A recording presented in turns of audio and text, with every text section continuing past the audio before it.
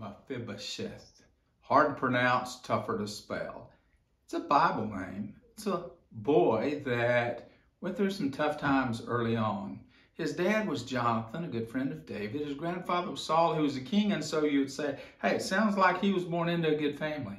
Because of some decisions his grandfather made. His grandfather was killed, his dad was killed, and here he is. They're trying to rescue him, get him away from the enemies, and he falls and he becomes lame at the age of 5. Not being able to walk at the age of 5. So now he's in hiding. Now he's crippled. He's poor. Doesn't sound like a very good life.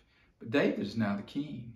And David had promised Jonathan and he promised Saul he would take care of their families. And so he goes out and he seeks and he finds this little boy. This little boy that's poor, this little boy that's crippled, this little boy that's in hiding.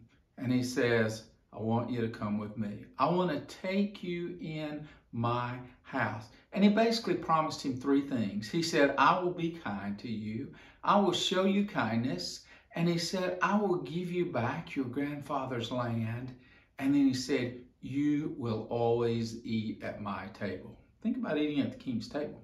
And so he made a promise to him that he would always have a place.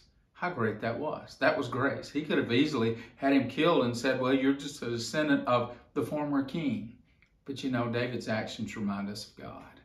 How God takes care of us. How God promises us that we can always have a place at his table. So whatever's going on in your life, whatever's happened, maybe bad, maybe whatever, God always has a place at the table. Mephibosheth. What a name, what a story.